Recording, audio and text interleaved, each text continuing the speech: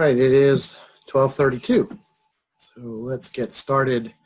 Are there any questions about anything that we've covered so far before I get started on the new stuff? No. Okay. Good.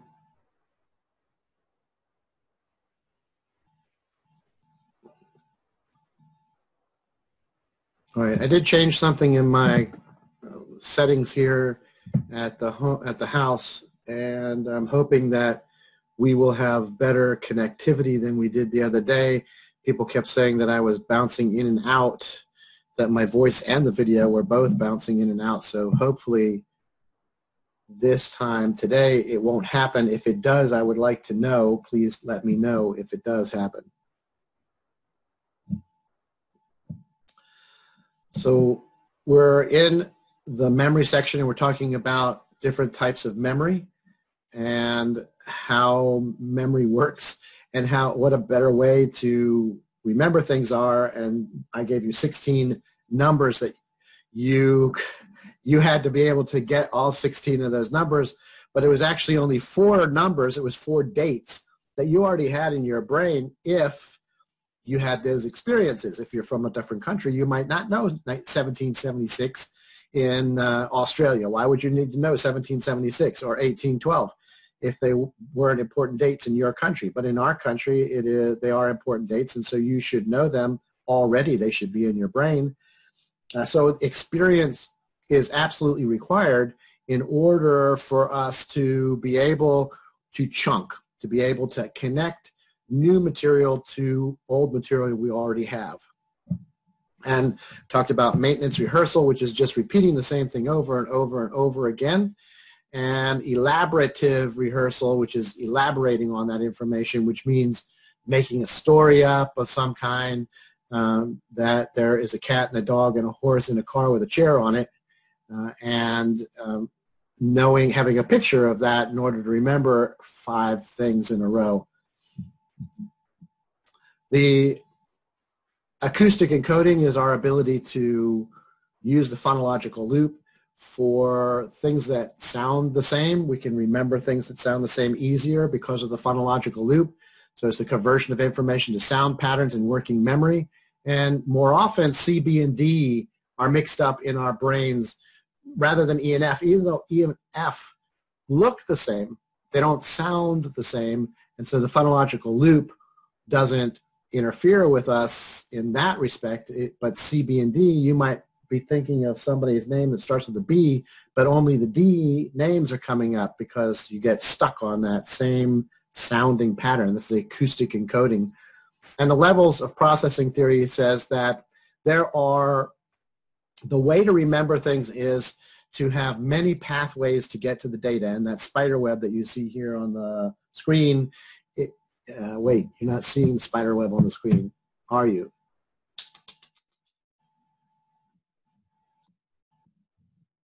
Hold on.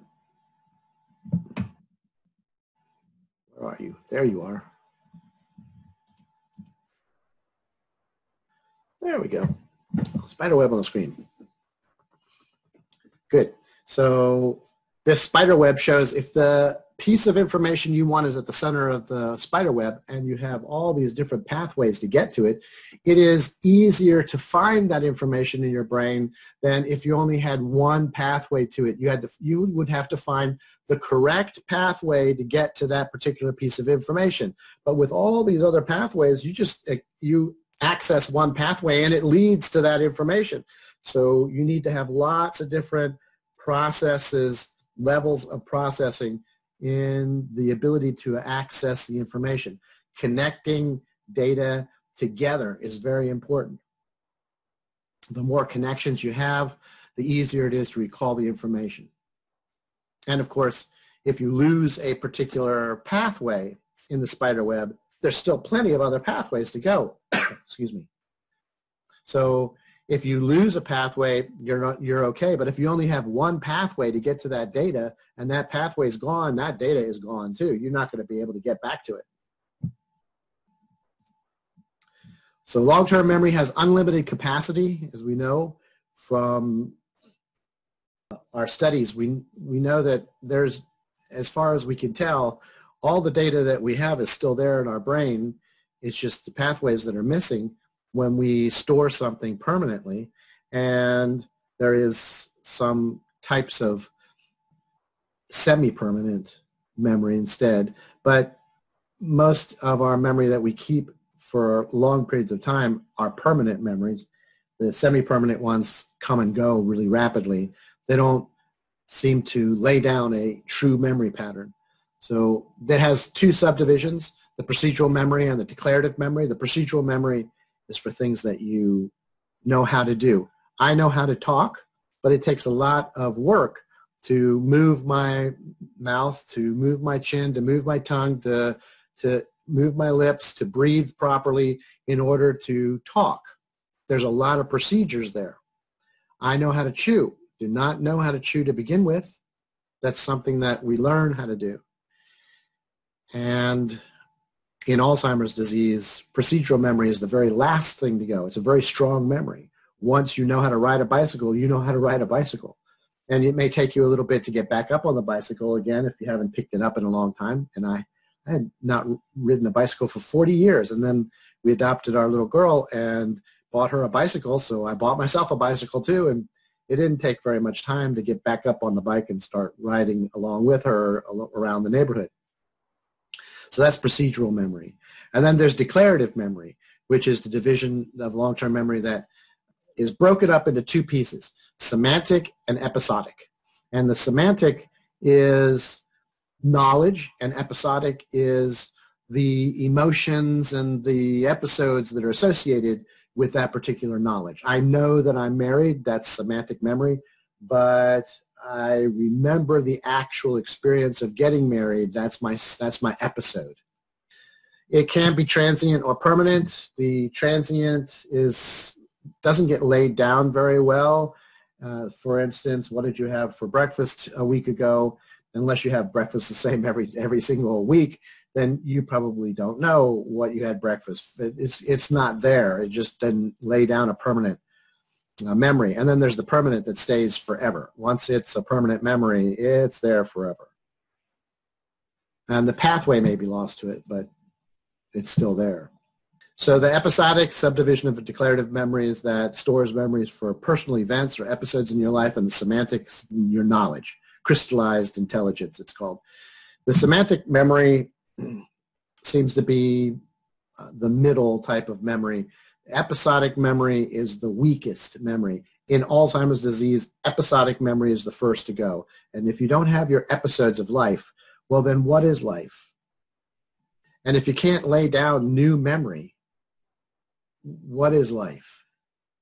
And I'm going to show you a video of a man who does not have the ability any longer to lay down new memories. This is the story of Clive Wearing.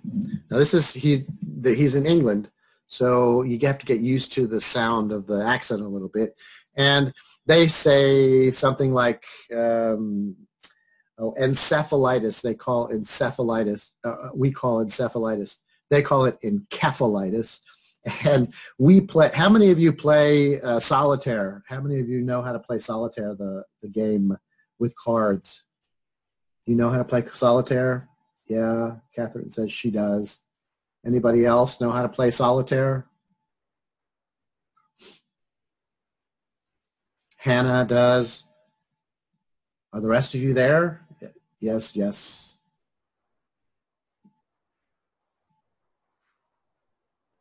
Okay. Well, it takes a lot of patience to play, and that's exactly what they call it in England. They call it patience. That's the name of the game. And he plays patience. He talks about playing patience. So you'll get used to the sound of the accent really rapidly. But at the very beginning of this movie, he's sitting on a park bench with his wife, and she says, "Do you know how we got here?" And I have no idea. It's a very sad life. I mean, for 38 years now, almost 40 years, he has woken up thinking it's a different day, a different time, a different era. and he has to be told what's happening to him, and it really doesn't matter if you tell him, because 20 seconds later, he's forgotten. He knows some things. He remembers some things, certainly. He remembers how to talk, and that's a huge amount of information. That's procedural memory for how to talk. And it's also all the semantic memory of all that data of what a word means and how to put it together in a sentence, and he can do that very well. He also can dress himself. He can put his tie on. He doesn't remember whether he did or not without looking down and seeing if the tie is there. He can eat. He knows how to cut. He knows how to chew. He knows how to swallow. He knows his wife. He knows how to play a piano. Procedural memory is very, very strong. So he can sit him down in front of a piano and he can play a song that's from memory. Like I can play Chopsticks after 7 years of piano.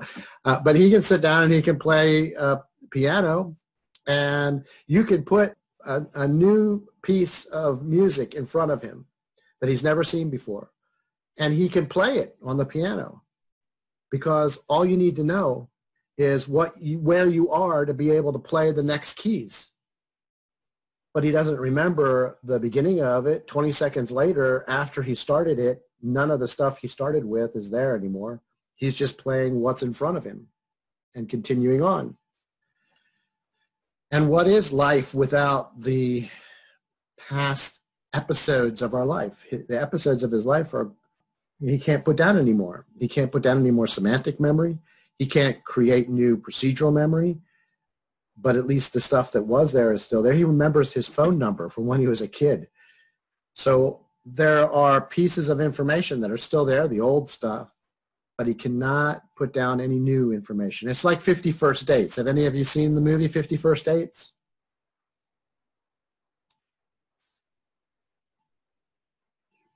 No's, lots of no's.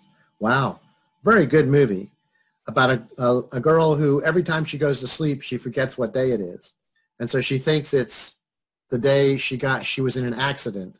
And then she wakes up and everybody in her life has basically created an environment so that she never has to know that it's a different day. They've created an environment so she thinks it's the next day.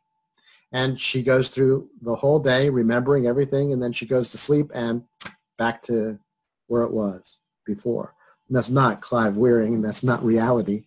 But inside that movie, there was a man called 10 Second Tom who could remember anything for 10 seconds. And then he'd turn around, talk to you, say, hey, what's your name? Oh, okay. And then he'd turn around. You're not in his field of vision anymore. His memory's it's disappearing slowly out of working memory. And 10 seconds later, he'd turn around. Oh, hey, what's your name? And that's Clive Wearing. So he has some major disadvantages in life, and it's because when your brain swells, which is what encephalitis is, the swelling of the brain, it can't expand. It's stuck within a hard bone shell, and if it starts swelling, then there's going to be pressure caused by the swelling, and the pressure is going to appear in the center of the brain. The hippocampus is in the center of the brain. It seems to be a fairly easily destroyed piece of mechanism because it's the first thing to go in Alzheimer's disease is episodic memory too. And so he's lost his hippocampus. Remember, hippocampus is what creates 700 new neurons every single day, which is minimal compared to the 86 billion neurons we have when we're born, but it still may be how we put down new memories. We're still not really sure what memory is. We know it's associated with the brain, but we don't know exactly how it works yet. We can't describe it very well yet. Let me go back to our presentation. So he can play solitaire because solitaire doesn't matter. If you just come into a game and look at the game and there's a pile of cards next to it and you know how to play solitaire, you know to play it from right where it is. It doesn't matter what happened beforehand. What matters is what's happening right now. He can watch a cricket game, or baseball for us, cricket, and it doesn't matter what happened previously in the game because the score is up in the corner. So you can see what the score is, and you can watch what happens when the pitch is made. And it's 20 seconds as time frame, enough time to see if the guy swings and hits the ball or not. And if he hits the ball, well, then he's running. You know that he hit the ball. And 20 seconds later, you might not remember him hitting the ball, but you see him running. But he doesn't recognize the names of the teams because in the 38 years since he had his accident, the team's names have changed. His son says he's not really sure whether it was a good idea to save him. When he had encephalitis, we weren't sure what encephalitis was. We weren't sure how to fix it, how to care for a person with encephalitis. They figured out with him how to save his life, but there's so much damage because it took them so long to figure it out. Today, if somebody gets encephalitis, we know exactly what to do to keep the person's brain intact so that they're not destroyed, but it's not destroyed by the disease, and then we can cure the disease, whatever it is that's causing the swelling, the encephalitis. But that's the life of Clive Wearing. His wife set up the facility where he lives now. It's run by the government, but they didn't have one at first. They put him in an insane asylum. He's not insane. He's perfectly coherent person for 20 seconds. Or he can keep something going in his head, right, for maintenance rehearsal. He can keep the maintenance rehearsal going so she's there. He knows she's there. He's talking to her. He has access to his wife. He knows she's there. He might not remember when she got there, but it doesn't matter. He's talking to her. He's got his hands in her hands in his hands, and that's enough. But is it really? Because when he leaves, 20 seconds later, he has no memory that she was there. That's got to be lonely. So long-term memory, this is a video, this is a picture. This is a picture of long-term memory. Some of you are picture-oriented, so you see things in your head when you're taking your notes and when you're doing your tests. And this is a picture of it. Long-term memory can be broken down into two parts, declarative memory and procedural memory. The procedure is for things you know how to do. It's the strongest of all of the memory systems. It's the last thing to go in Alzheimer's disease and other forms of dementia.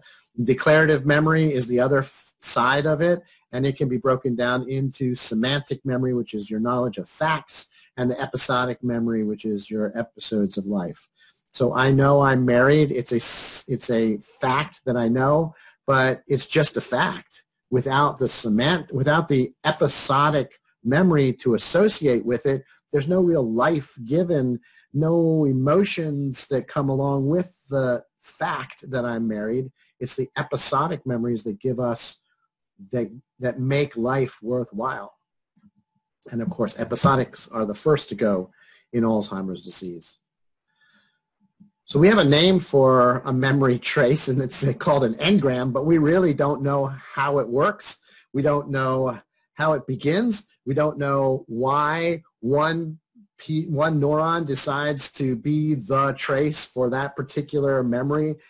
We know that the hippocampus creates all these 700 new neurons every day, and maybe that's 700 things we can learn every single day. But with some research now today, we find that there are two memory systems. There's one that start at the exact same time. One of them becomes your permanent memory. The other one may or may not maintain itself and it disappears. So if I'm thinking if this one just disappears, then the permanent memory never gets made. It's transient at that point.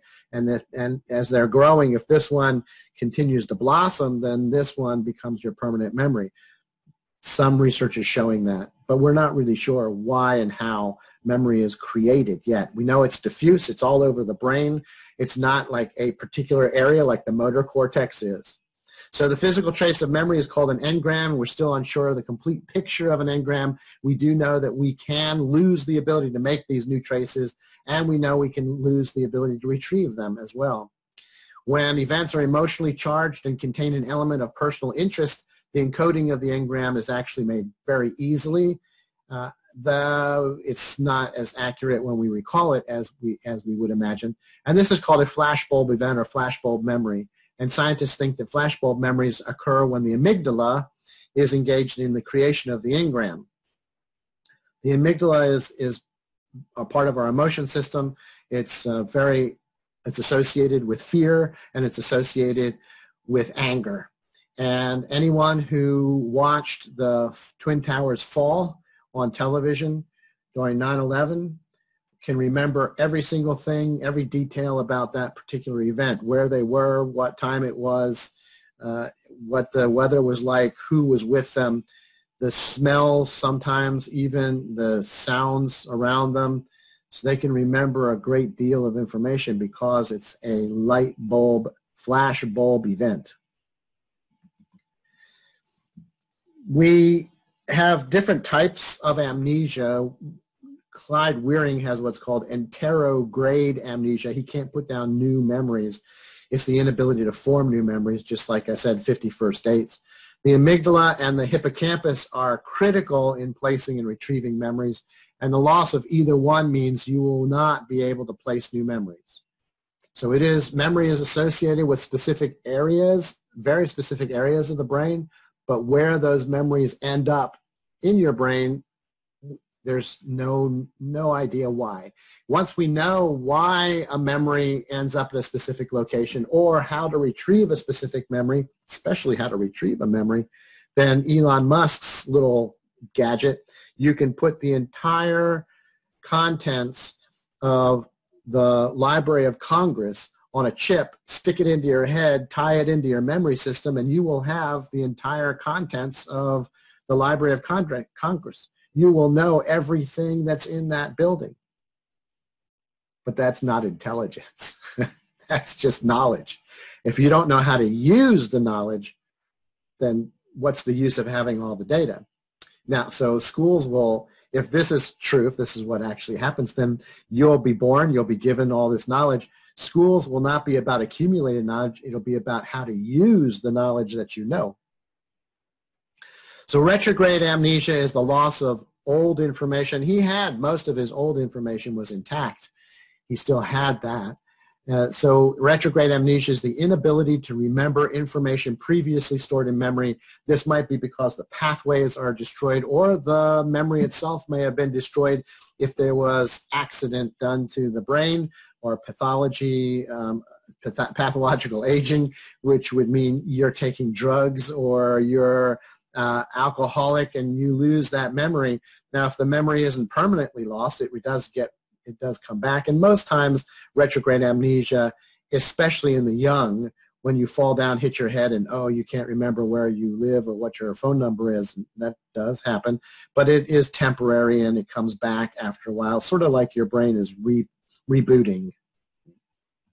It does not happen that a person just loses their memory. Something has to happen to the brain, and it isn't like the Bourne Identity movies where he was shot in the back twice, boom, boom, shot in the back, fell off of a ship into the ocean, and then somebody recovered his body. He was still alive and brought him back, and he couldn't remember anything about his life. No, that doesn't happen.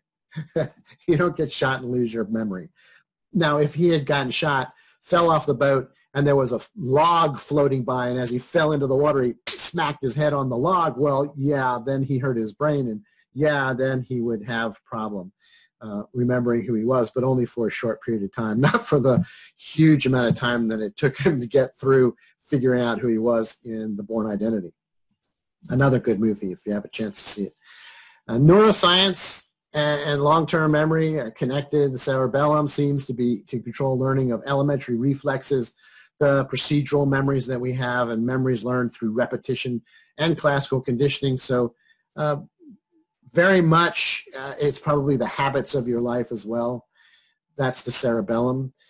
Changes do occur in the brain, in the neurons and synapses when memory occurs. We can watch this in amoebas, in really elementary animals, organisms.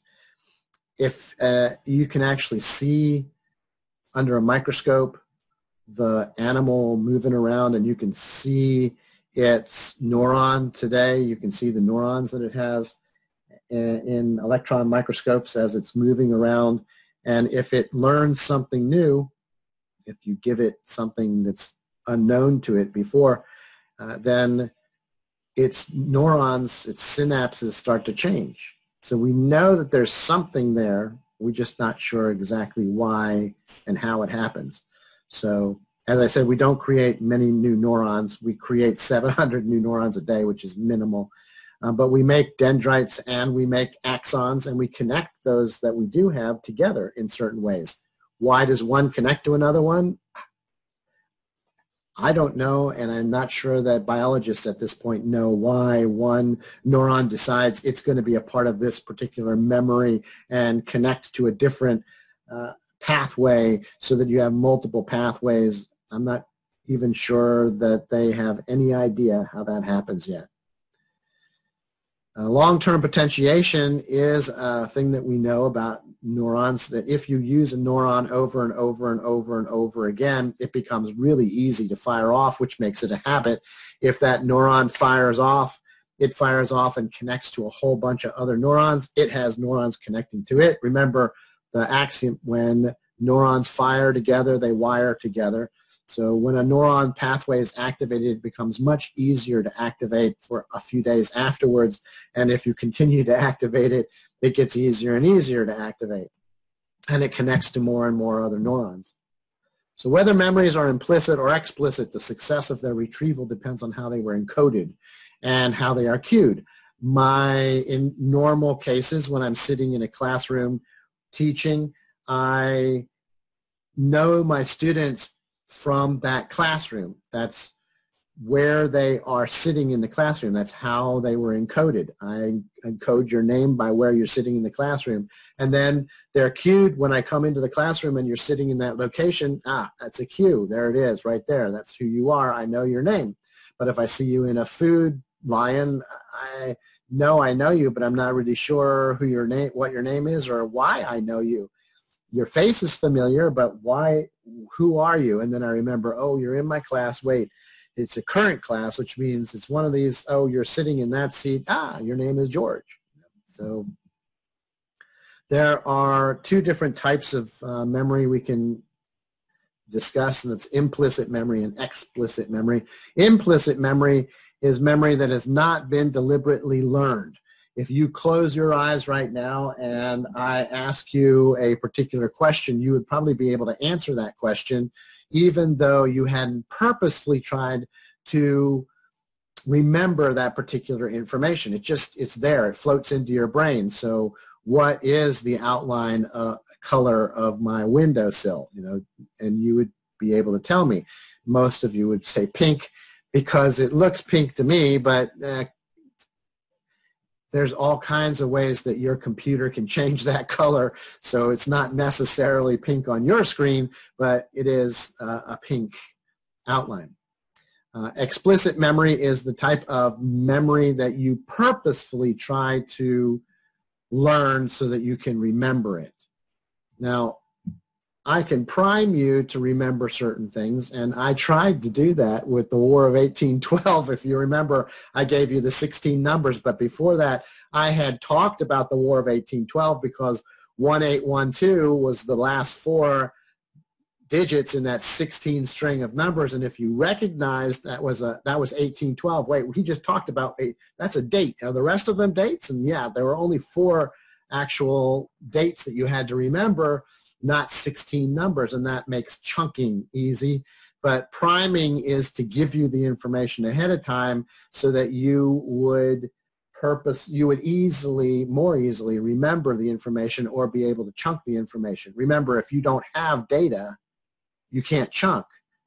If you don't know the War of 1812, if you're not from the United States, and there's no reason to remember the War of 1812 in Australia, why would they need to know the year 1812 or the year 1776? So here in the United States, it's something that we know and we keep track of. So I can prime you by having you say certain words over and over again, like mop, drop, flop, mop, drop, flop, mop, drop, flop, mop, drop, flop, mop, drop, flop. What do you do at a green light? And most of you will say stop. But that's not what you do at a green light. You go. That's correct, Lauren. You go. But if I had gotten you to say those words over and over again, you would most likely have said stop, because it's a priming. So priming can be good and it can get in our way at the same time. Just like the phonological loop is good, but it can get in our way at the same time. I can prime you by showing you a whole bunch of words and have you just sort of go over those words for a few minutes so that you recognize the words, and then take the words away, and about half an hour later show you a couple other words, and you would be more easily identify the ones that you had seen. How? Because you were primed to. And you will also more easily be able to fill in the words that have spaces in them if they were the ones that you had seen before. But what's interesting about that is that we know the word ninja, and our brain has been primed for assassin, but ninja is a word that we know connects to assassin, and so we might think we had seen the word ninja when in fact we had not. We had instead seen the word assassin. So priming can help, but it can also hinder. There was a good example of this in a research that was done where college students were shown very specific pictures. They were shown a picture of a grocery store, the outside of the grocery store. They were shown a picture of the inside of the grocery store. They were shown a picture of the orange, a display of oranges. They were shown a display of oranges that were all over the floor. They were shown a display, they were shown an old lady with a cart coming into the grocery store, and they were shown an old lady with a cart coming out of the grocery store full of oranges.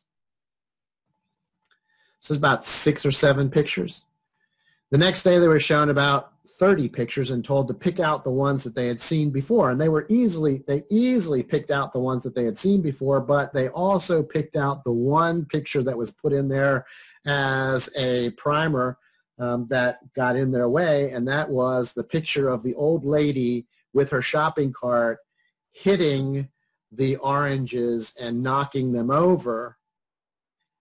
And they picked that one as if they had seen it because it fits the pattern. It fits a storyline. And our brain wants to put together a storyline. Our memory is an outline. And when we bring up that outline, then we fill it in with all kinds of data that may not actually have been there. So that was a really cool research.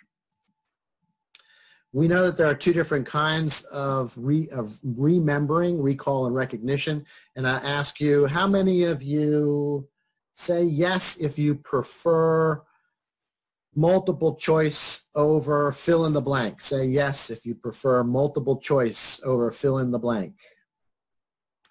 Yes, yes, yes, yes, yes, yes, yes, yes. There's no no's. I don't see any no's. Of course, we prefer our recognition type of memory because we don't have to have a very strong memory.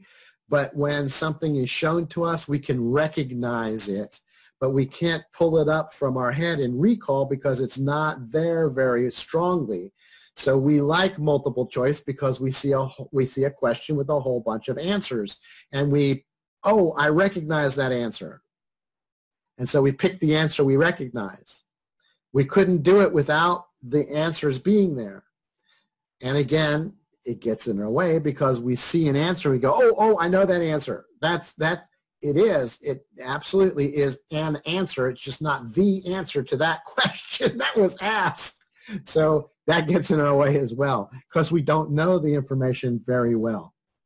And I'm not here to tell you to know it very well, but if you can do the crossword puzzles that I gave you, that's fill in the blank. That's like a fill in the blank. I give you a little bit of data, and then you have to come up with the answer yourself. And if you can do that, then you have that information. That information is yours. When you can recall data, then it's a strong pathway, and it's probably multiple pathways to that data.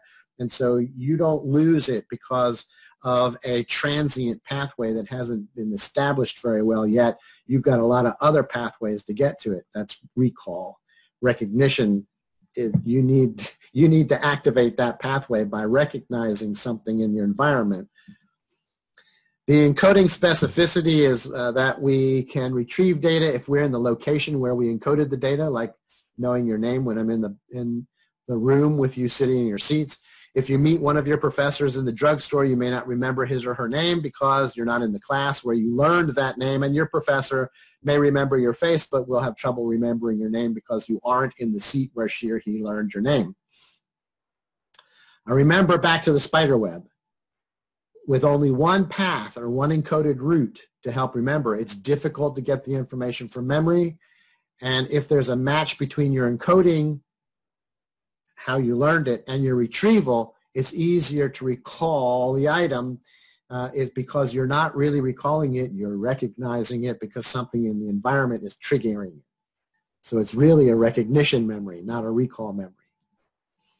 Tip of the tongue is when there's something that you know, oh my gosh, I know this word and I cannot get it out. And I'm a very sarcastic person, so when my wife says, well, it's on the tip of my tongue, I'll say, stick your tongue out. I'll read it from your, it's like, it's not on the tip of your tongue. It's not written right there on the tip of your tongue. It's not coming out of Wernicke's area. It's stuck in Wernicke's area. It won't come through Wernicke's area to come out of your mouth. And its effects are sort of humorous to those people who are watching, but not very humorous to the person who it's happening to. And the harder you try, it seems, the worse it is. You just cannot get it. So you go to sleep, and at 2 o'clock in the morning, you wake up, and, oh, I got it. I know the answer. Oh, thank God, I know the answer. When I wake up in the morning, I'll fill out that, take it home homework that I was supposed to do. No, don't do that. Get up and write it down on the homework now, because if you go to sleep and you wake up again at 5 o'clock, you're not going to remember it. Our memory is that bad. Write it down, or have some kind of recorder next to your bed so you can record the information when you're thinking about it. Then you can go back to sleep because it's there. You've got it. So many times you remember at 2 o'clock when you forgot it, you even cared about it. You didn't even know your brain's still working on it. It is possible that similar sounding words, because of the phonological loop, and phrases are interfering with remembering, or you just don't have the correct starting syllabus maybe. And the harder you think about it, it seems the harder it is to remember the information. State-dependent learning is learning that is associated with a particular state of being, and that includes being on drugs as well as your emotional state. So state-dependent learning occurs when your body connects the memory with a specific state. If you are not in that state, again, when you attempt to remember it, you will have difficulty remembering it. So aside from the tip of the tongue syndrome and state-dependent learning, most of our memory problems arise from the memory 7 sins. And we'll talk about those in a minute. That evolutionary psychologists believe that the 7 sins of memory are really byproducts of otherwise adaptive features that our ancestors needed for some reason or another. But the state-dependent learning, I would say, state-dependent learning, I like to use interns, medical interns, to describe this, because you graduate from medical school and then you go to be an intern, and you have a 3-day, 72 hours, you're up and you have to be on call. You're at the hospital. You are not at your home. You are living at the hospital for 3 days. You are not allowed out of the hospital. You are supposed to be there on call. And yeah, they have a little bed for you, but who has time? If it's a busy hospital, you don't have time. You're up and you're moving around all the time. So a lot of interns, they were on speed in order to stay awake. Well, they're learning, they've learned how to do something, but it's still not muscle memory. You can't do it without thinking about it. You still have to think about it. You still have to get it done. And you're on speed. And so if I had to have something done to me back in the day when by an intern, I want to make sure they're on speed so they know what they're doing, because they're in a state-dependent learning at that point. It hasn't become routine yet for them. They're still laying down the memories, and they're laying down the memories in a particular state. So I want them in that state when they're trying to remember it too. So let's look at the 7 sins of memory. Transience, absent-mindedness, blocking, misattribution, suggestibility, bias, and persistence. So transience is the fact that our memory system is not perfect and the pathways disappear. And like I said, now they think there are 2 different pathways that come at the same time. And if one of them doesn't flourish, then the other one dies and both of them die. But if one flourishes, then the other one takes a hold, and then this one disappears, and this one is the one that's the actual memory. So the impermanence of long-term memories gradually fade in strength because of the pathway dying, and the recall traces disappear rather than the actual memory itself for the permanent types of memories. Transient long-term memories are not permanent. They're transient. You can remember them for a day or so. What did you have for breakfast on Monday? Well, unless you have the exact same thing every Monday, you probably don't know, unless there's only 2 or 3 things that you actually have. So you don't remember what it was that you had. You know what it might be because I only eat 3 things, so it's got to be one of those 3 things, but I don't remember Monday. I don't even remember yesterday's meal. So permanent memories never disappear. During brain surgery, we know this because the patient can agree to help map the brain, and it is diffuse all over the memory system. It's not like the motor cortex, which all people have in exactly the same spot. A memory of a cat that I have, a pet that I have, is not in the same location as the memory of the pet that you have. Brain stimulation can bring back memories long forgotten during these surgeries. In transience, what we want to know is how long does it take for a memory to disappear? And this is something that you can use for the rest of your college education. For the rest of your time that you're in college, you'll be able to use this information to help you. It's called the relearning time. It was done by Ebbinghaus. Ebbinghaus actually tested himself, which is really a stupid thing to do. You have too much bias about yourself.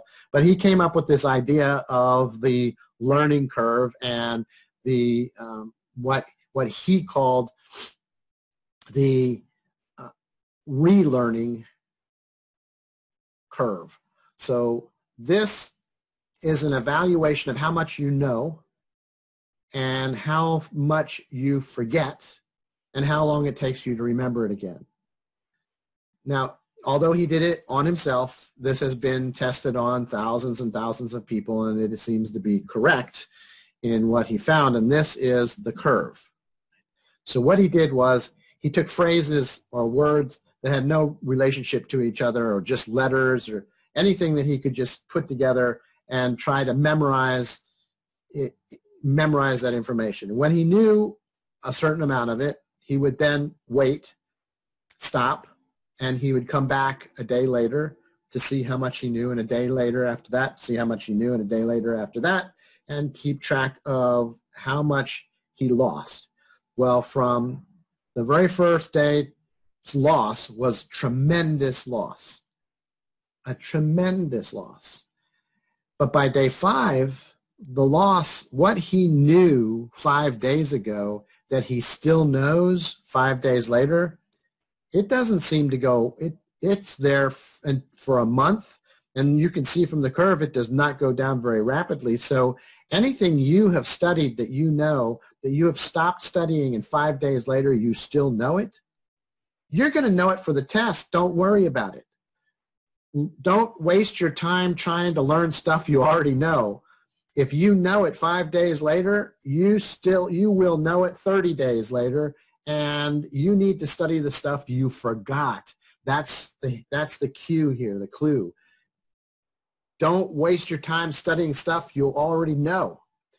Now, if you lose it in a day, the next day you're going to lose a lot too. So wait for 5 days after you study something, then test yourself. How much do I know? The stuff I know, I don't have to worry about it. I can push it aside. The stuff I don't know, that's the stuff I need to worry about and spend time on. You only have a certain amount of time in a day. You've got to sleep. You've got to work. You've got to take care of the house. There's a whole host of things besides schoolwork that you have to take care of. So don't waste your time on stuff you already know. Absent-mindedness is forgetting because you just didn't pay attention. And the next one is blocking, but how many of you remember what the last one was? Because you weren't paying attention. Absent-mindedness, forgetting because you have lapses in attention. You're not paying attention. That's absent-mindedness. We don't pay attention all the time. 15 minutes after I started this lecture, you're already thinking about what you're going to have for dinner, the date you're going to have, whether you're going to go out to the restaurant or not, whether you're going to tempt fate and find out whether you have COVID or not 2 weeks later. You're thinking about all these things, not thinking about what it is I'm talking about. Some of you got connected to the lecture and then just left. And I know because when we leave, there are 2 or 3 of you that don't leave, like when the class is over. It's quite obvious you're not there. So that's absent-mindedness, not paying attention. So blocking occurs in numerous ways. I've already talked about the phonological loops gets in the way, and we can't get a word out because the phonological loop is giving us a different syllable starting or sound starting, that like D instead of B. But there are other ways that our memories are blocked also. There's proactive, retroactive, and the serial positioning effect. The proactive interference is when information you already know interferes with learning new information, and retroactive interference is learning new information that interferes with the old information. I can give you a great example of this because I took both French and Spanish in high school. My freshman and sophomore years, I took French. I did not like it. I still don't like French very much. I remember how to say asseyez-vous and fermez les bouches, which is sit down and shut your mouth, which is what I was told most of the time while I was in French. And then for my junior and senior years, I took Spanish, which I loved. I thought Spanish was much easier than French was. But when I was taking Spanish, and we'd get a test down, and I'd start writing the test in, and then I'd look back and go, oh, man, that's a French word, not a Spanish word, right? That's when information you already know interferes with learning new information. I was putting down French words instead of Spanish words, so the French was interfering with me learning new stuff. But once I learned the Spanish, then when I was talking to somebody in French, Spanish words would come out. So that's called retroactive interference. I'm trying to get French and I'm getting Spanish instead. That's exactly what proactive and retroactive interference are about. Serial positioning effect is another thing that you should know because this will help you for the rest of your college career, and it is also called the primacy recency effect. When learning new information in a list, you can only remember the first and last items and you forget the middle items. So if you're remembering the states, the names of all 50 states and our protectorates also. So what is that? 53 altogether. So we have Samoa, Guam, and Puerto Rico also, which could be states if they wanted to. And if the Senate and House would let them, but they are protectorates. So we have 53, and you're trying to remember them all in a row because they usually put them in alphabetical order, so you just remember the alphabetical order. But as you're learning it, you always start with the first and go to the last. Start with the first and go to the last. Start with the first and go to the last. And according to the serial positioning effect research, you remember the first things, you remember the last things, and you don't remember what's in the middle, and you just keep on hitting your head against this wall because you continue to try to learn it the same way all the time, first one to the last one. And what the serial positioning effect tells us is don't learn it all the time from the first to the last. Sometimes start in the middle and go around to the last and come back to the first and back around again to the middle, and then the first and the last that you studied are in the middle instead of on the ends. Change up the way you study. don't always study the same way, and look to the research to figure out the best way to study. Misattribution is a faulty memory that occurs when memories are retrieved, because it's an outline, we retrieve the memories, but they're associated with the wrong time, place, and person. So, have any of you ever dated someone and broke up with them and dated somebody else and called the new one by the old person's name? Say lots of roses, lots of roses. Before I met my wife, the last girlfriend that I had was named Jan.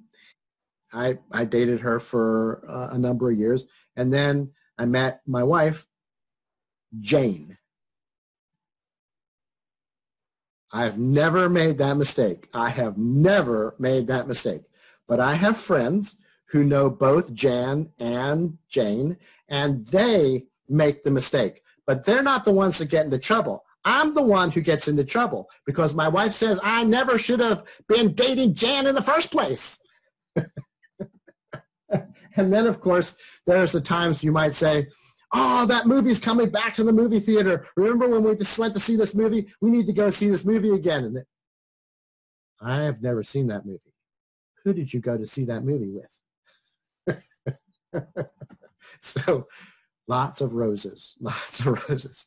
That's misattribution.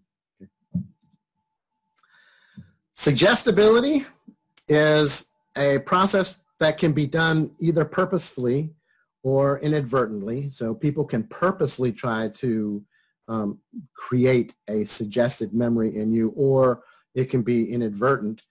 Children do not know the difference between reality and fantasy. They do not know the difference. If you give them a picture in their head, they cannot tell you whether it actually happened or not. And this is called suggestibility. Children do not know the difference between reality and fantasy, and this happened in Edenton, North Carolina, in the Little Rascals case, which was a daycare, and somebody declared that the children in the daycare were being abused sexually, and so the idiot social worker and police officer that went in to investigate gave the children a suggestion. They basically said, how are these people touching you between your legs? That child now has a picture of adults touching them between their legs and have no concept of the difference between reality and fantasy. They can't separate them. And so because of that, the trial, basically they all got off. Only one person went to jail, and that person ended up getting off because of this very reason.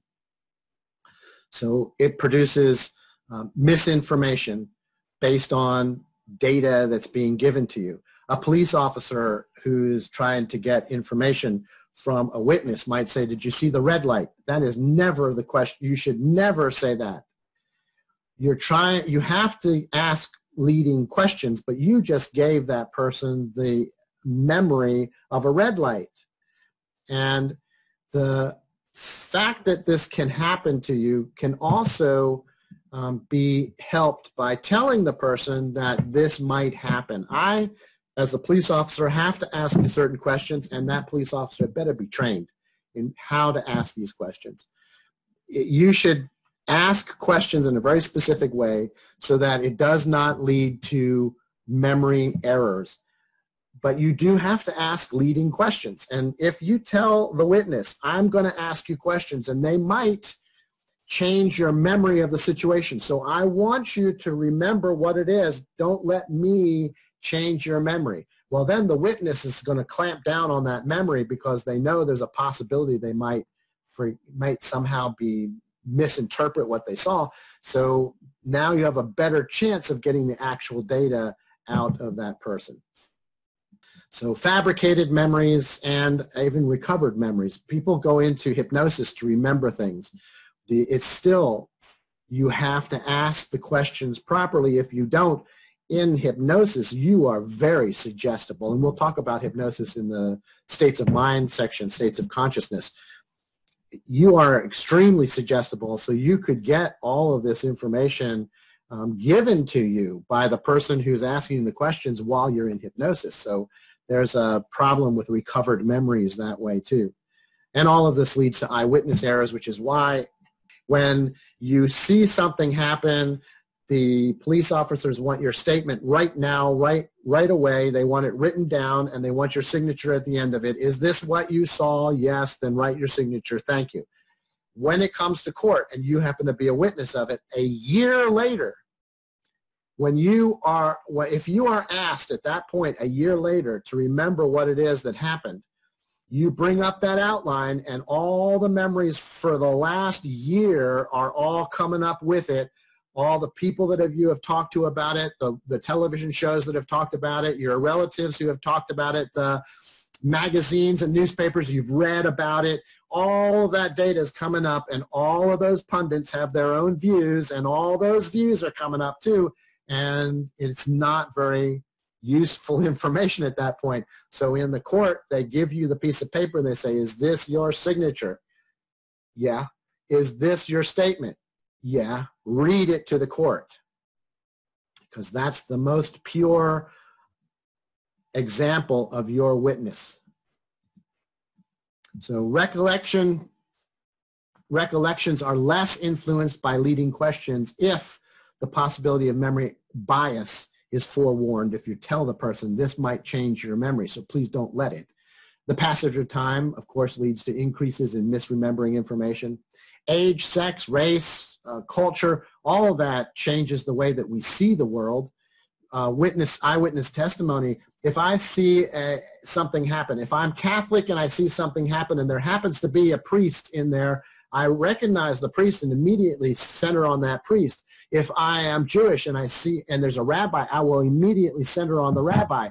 If I'm African American, there's only one African American in the group, I will center on the African American. If I'm a woman, there's a woman in the group, I'll center on the woman. Or if I'm a man, the man, or a child, the child. We look at those things that mean something to us, that have some kind of meaning to us. And that means that we're not seeing the entire picture of the event. We're seeing it from a particular perspective. And if a person is banging on the counter saying, I know what I saw, I don't think they know anything. They're trying to convince themselves, not me. So confidence in memory. I know what I'm saying. That's not a sign of accuracy. Just because you think you know what you saw? No. In fact, the more you yell, the less I think you know. Bias is an attitude, belief, emotion, or experience that distorts our memory. Mood congruent memory is a bias. Your mood. If you're happy, you remember happy things. It's hard to remember sad things. And if you're sad, it's hard to remember happy things. So it's almost equivalent to state-dependent learning. What state you were in when you learned it or when it happened to you is the best way to remember it. Self-consistency is the bias that most of us get in trouble with, and that is we don't like to be wrong. We want to be correct. And it is easy to remember things that confirm our belief structure. If something happens and it's like, I could have predicted that, it's exactly what I expected, then I'm going to easily remember that thing. We remember those things that confirm our beliefs, and we forget those things that do not conform to our belief structure, or we say that we give them less credit.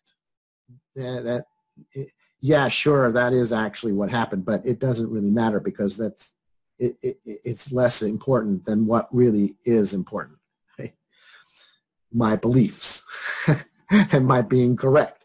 So when our actions and beliefs conflict, we get a particular state called cognitive dissonance, which we will talk about in chapter 14. But if I have morals and ethics, I have a list of morals and ethics in my head. This is the way I'm supposed to behave. And then I behave a specifically different way that contradicts what I believe. There's a conflict between the two, and it creates what we call cognitive dissonance. We'll talk about that in chapter 14, the last chapter. Persistence is when we have a particular issue that it's so bad. We have an accident, car accident, and that memory of that car accident just will not go away for a month. it just keeps coming up, and we're going over it, and we can't get rid of it. We want to forget it, let it go away already, and it just keeps coming back. That's persistence. And because it's there, it gets in the way of us learning new things. So neuroscientists have shown that the brain changes when we create new memories, and if those changes are strong enough, then it may be difficult to reduce those neural pathways. They persist over and over again, and they become so persistent that we're unable to think of anything else. And that's persistence. It gets in the way. We can improve our memories, but I'm almost done with the class here, so I'm just going to stop here. I got, 2 more slides. I'll finish those slides when we come back on Thursday and start the next unit. If there's anything that you need to talk about, stay and talk with me. If not, then I'll see you guys on Thursday. Have a great day and stay healthy. Bye.